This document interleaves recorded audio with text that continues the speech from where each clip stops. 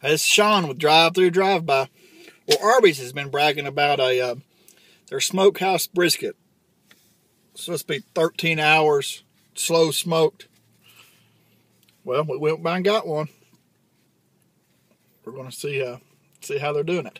Here we go.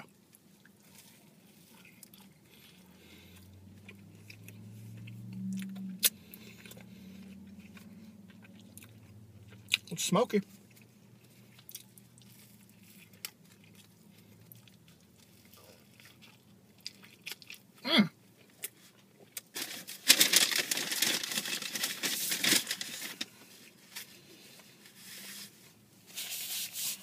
That's a pretty good sandwich.